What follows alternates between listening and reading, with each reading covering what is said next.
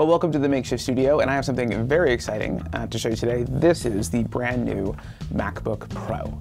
I have been waiting over a year and saving my nickels and dimes that whole time to purchase a new laptop, and I'm very excited to have it here in my hot little hands after only one delivery screw up by UPS. So what this is this is the 16-inch MacBook Pro with the M1 Pro processor, 16 gigs of RAM with 1 terabyte of hard drive space.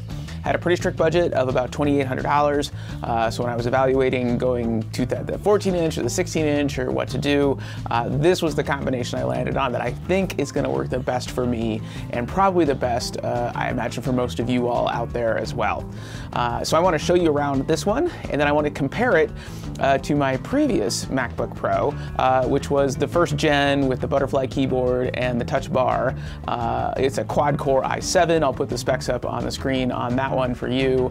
You can see, but I want to kind of give a comparison because I spent pretty much the same amount of money 4 or 5 years ago on that one as I spent on this one. So I want to see how they compare and run one quick comparison test just to get an idea of what, if any, speed improvements we've seen. If any. Of course there's speed improvements. Of course, it's an M1 Pro! How exciting. I'm very excited. All right, but first I want to start by showing you a little bit around this one. Some of the stuff you've probably already seen, but just want to give you another overview of what's new and different in the brand new MacBook Pro. Well, here she is, and I'm still trying to figure out where exactly to stand to make all this work, so I invite you to bear with me. But one of the things that you will notice if you get your hands on one of these is it's much more substantial than the previous one. It's definitely thicker. I mean, if you look at how thick the pads are on the bottom, the feet, they're way more substantial. I love this little addition of the name of the, and it is like embossed, or like it's in there. I mean, it's three-dimensional. I want to say it that way. I was also glad to see that there are still screws on the bottom of this, meaning that you probably can still open it up if you want to. I'm not sure what you'll find inside if you do, but you can. One of the things that's clear with this model is that gone are the days of thinness at all cost. This is substantially and noticeably thicker. It feels a little heavier too than the previous generation model that I already own, and I think that's a great thing. The MacBook Air exists. All those other things exist. If thinness is your desire, then you can have that. Versus, if you want a Pro model, you want the Pro model. You want all this stuff. And this definitely comes with all the stuff. So actually, before we open it up, let's take a look at the ports. Some of this you've probably already seen, but yes, we have the return of MagSafe, which is super exciting. Let me grab that real quick. I'll show you how that works. All right, so here we are, the return of MagSafe after a much missed absence. If you're familiar with MagSafe, this is going to look really familiar to you. It's still got the little light on there that indicates whether it's on, green, red for charging, all that kind of stuff. The cable now has this almost kind of fabric feel to it. It's like a woven kind of thing around it, and it feels substantial, which is good. There's a lot of power moving through here. The one thing I did not expect was on the other end, it's still USB-C. I have tried using this cable with other USB-C adapters, like from my previous generation MacBook, and they work fine. My understanding is they don't deliver as much power as this does. This delivers the most power out of all those options, but it does work, so you can, and I think what that also probably means is you're going to be able to buy just this cable at some point and plug it into maybe one of your existing adapters. Apple is continuing to only provide the adapter on the power adapter on the power adapter. Well, that doesn't make any sense now, does it? No. The plug adapter on the power adapter. They're continuing to only provide that. It is removable like they have been before in any of your standard, if you've got one of the actual cable kind of adapters, I have several of them, we'll plug right in. They haven't changed that standard. That's very nice of them. But it all just works, which is great. The one thing I will say that I've noticed is that this is a no kidding around magnet. I feel like this is has a lot more holding force than the previous generations does, than I remember them having. This one really takes a lot of to get it out of there, which honestly I think is a good thing. The other ones are a little too prone to fall off. But that's MagSafe. It works great. It works as you expect it to, which is wonderful. Now on this side, you've got your MagSafe power adapter. You do have your USB-Cs as well. You can power this through USB-C. So if you're like me and you've got a setup on your desktop where you've got one of those breakout boxes where your power and all of your additional accessories are coming in through one single USB-C, that will still work. It won't charge quite as fast as it will with the MagSafe, but it will work and it will charge. And of course, you've got your combo headphone out and microphone input right there. Great to see that. Around front, not much to see. Gone, the previous years where you had that little power light there, still gone. Missed that. All right, on this side, you have your third USB-C. So you're down one. You used to have four, now you've got three, but you've picked up an SD card slot and you have picked up a dedicated HDMI out. Very, very, very, very excited about that. Very excited about the inclusion of the SD card slot. This will bring back one of the features I loved from before, and I actually tested it, and the one that I have fits. Hold on, I'll show you. So what I'm on about is this little guy right here. And this was an adapter for actually 2 generations ago, MacBooks. And what it does is it lets you take a mini SD card, slot it into here, and then slot this into your SD card slot. And it is pretty much flush mounted into there. And so that means you can carry around a bunch of extra storage with you wherever you go. Now this is SD card slot storage. It's not the fastest thing in the world, but if you want to load it up with like movies and things like that to take with you on the go, you can, and that's pretty awesome. So if I'm hoping this one fits really, really well as it is, even though it's from the previous generation. I assume we'll see some additional ones coming out that are designed specifically for this laptop, but that is amazing. All right. So let's open it up. What I did was I went ahead, did a backup of my previous laptop, and just loaded that back up onto here using Time Machine backup. Now, when I do that, I bring over all the files and everything. Time Machine will give you an options of what you want to bring over. The thing I don't bring over is system settings, and I do that because the oh, got an error.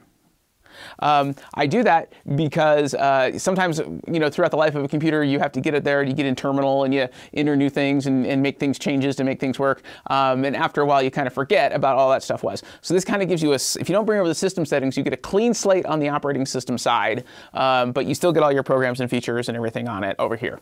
So here we are, all opened up, ready to go. The return of the function keys. Now I know there are some touch bar lovers out there. I was not one of them, so I'm so glad to see the function keys going. You still have your fingerprint to turn it on and off, so you got Touch ID is still there, and it's great. It works wonderful. It works how you think it would. And this new keyboard, if you have the butterfly keyboard like I did, and actually I've had my butterfly keyboard replaced once already. This keyboard is a revelation. Oh my gosh, the return of like true mechanical, well, I mean, not true mechanical, but I mean, just the much better operation, much better throw. I mean, it is just amazing. The touchpad works great, just like it did before, just like you would expect. And on the whole, it's a really solid feeling machine. And I haven't had to play with it much. I've only had it for, a few hours at this point. But so far, it is just, it is substantive. It seems to be very responsive, and it looks great and it feels great. The screen, I wish you could see how good it is. This screen is just that good. And this is actually at about a medium brightness level right now. You can, up, oh no, I guess it's fully bright. Fully bright. This is the full brightness level. But I was working on it about here, and I got a lot of studio lights on right now. I was working on it about like here, about medium lighting, and I would have thought that was full lighting. I was surprised when I hit that button that it wasn't. But it is great. It looks great. It is amazing. So now we're gonna kind of push this over to the side here for a second and bring on my old school laptop. All right, so here they are, side by side. We'll go ahead and turn up the screen brightness all the way to match. bring it up right there. So now this is obviously a 15-inch class machines. This is a 16-inch class machine. So you can see, you know, there are, you know, but they surprisingly look physically almost exactly the same size. And I'll put one on top of the other in a minute to show you. But they look practically about the same size. I'm surprised by that. But obviously the extra real estate on the screen comes in by the reduction of the bezel. So you can see, you know, I never really thought of this as particularly thick, but oh my gosh, is this thin. I mean, this is just super thin.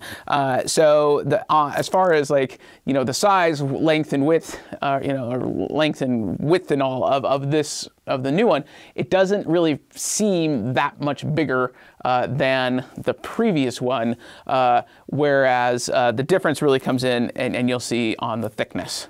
So the screens, I will say the new mini LEDs are amazing. You can kind of tell it's a little bit thinner than this one is. The brightness is amazing. The screen quality, I mean, it's XDR and I believe it. It's just impressive. All right, so let's just do a couple little comparisons here. All right, so here you can kind of see the difference. Pick this one up. You start to see some of the difference in the thickness. The new one is definitely thicker, you know, than the old one. If we put one on top of the other, there's a little bit, you know, maybe a 1/4 inch in every direction. But if you have a bag or something you're working with that that fits this laptop, it will fit this laptop. It is not that much different. All right, so now the last thing I want to do is a little bit of a comparison test. And it's going to take me a second to set this up, and I'll show you what we're going to do. All right, so here's the plan. Both of these have had a clean reboot. They've both been plugged into power, and they both have the only thing running on both of them is the app compressor. So what I've loaded into that is a copy of my previous review video on the Rodecaster. It is a ProRes 422 file, and I'm going to be compressing it into actually a custom video format that I use to make much smaller copies of videos. The original file that they're both going to be chewing on is about 100 gigabytes. So we're going to see how long it takes each of them to compress that file into something smaller. And we will see if 5 years has led to some improvements. Obviously, this is one of those tasks that this one was literally designed to do. So I'm hoping to see some pretty substantive improvement over the previous generation, but we shall see.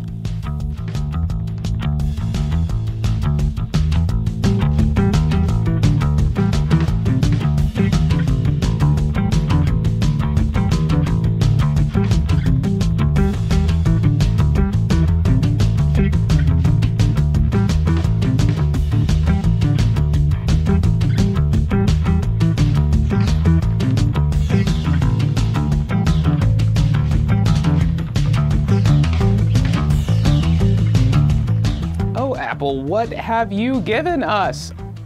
Oh my, I knew there would be a difference. I had no idea it would be so much. If you didn't quite catch it on that test, 7 minutes, 20 seconds versus 24 minutes. Same task, same file, same conditions. Now what's actually interesting too is even though using the same program compressor with the same settings, I have a profile I've created that was copied over to both, this version's file ended up being 1.3 gigabytes, where this one's file ended up being 1.4 gigabytes. And I'm not into compression enough to know why that may be, but I found it curious. So this is what 5 years of work and a switch to a custom architecture brings you. And I think this just kind of goes to show the point of it, right? So Apple now, if you're using, especially if you're using things like Final Cut, you know, Compressor, GarageBand, you know, things like that, Apple writes the software, they write the operating system, they control the hardware, and all the way down to actually now they actually control the central processing unit. And so can build in all those features, and nobody's gonna know better how to take advantage of all those features than Apple and their partners. Though I've been told, and I've already seen some stuff online, that if you're an Adobe user, Adobe worked really, really closely with Apple on this, and so the Adobe suite of products is going to work substantially better too. So I'm actually going to go ahead and wrap up this video here, other than to say this thing is amazing straight out of the box. I can't wait to see what it does, and frankly, I want to wrap up this video so I can pull that card out of the camera and get to editing on my brand new computer for the first time. So thank you for tuning in, and we'll see you down the road.